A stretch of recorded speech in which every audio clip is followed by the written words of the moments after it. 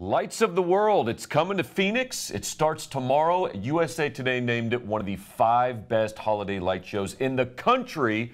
And you can go check it out starting tomorrow. Here joining me, Jackson and Mr. Song from Lights of the World. Gentlemen, thanks for being here. Thanks for bringing this incredible show to the Valley. No, thank you. Thank you to Mr. Song. His passion brought it here. Thank you for having us. So let me ask you, it's just millions of lights. Describe what people can expect to see when they go check. Well, so there's imagery there on the screen there, as you can see, but it's way more awe-inspiring in person. There's over 10 million lights. This is a production that takes months and months just to create.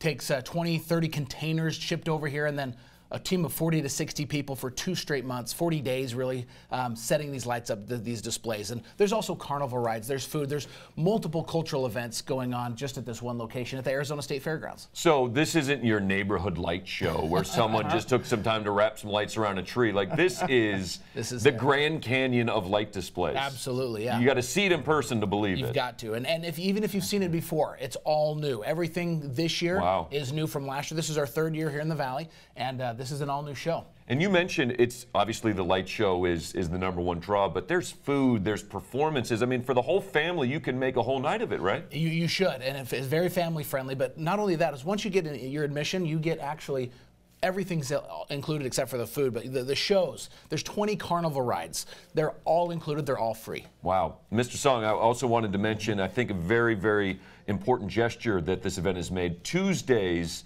And this event goes on 6 days a week. Mondays are the only days closed. Yes. But there is an opportunity each week for military members and first responders to get in free, correct? Correct. So this is our special offer for all the first responders.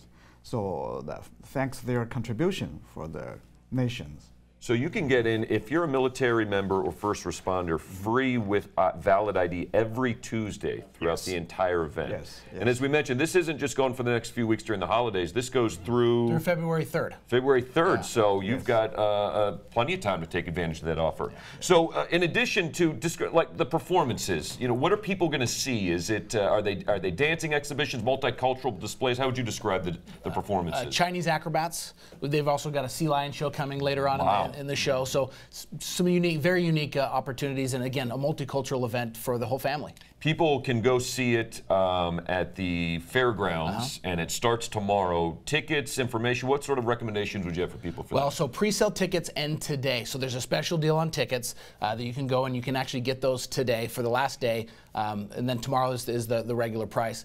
Discounts also at local Food City stores. But you can, I would say get in early and get those early tickets today. How many lights were there again? More than 10 million lights. 10 million? More than. I can barely change a light bulb in my house. You guys have 10 million lights on display. Yeah, be honest, this is made by all the professional lantern skill, the technicians. I would imagine incredible skill to put this all together. Go see it to believe it. It's going on starting tomorrow. You can see it at the Arizona Fairgrounds. We appreciate you guys bringing the show to the Valley.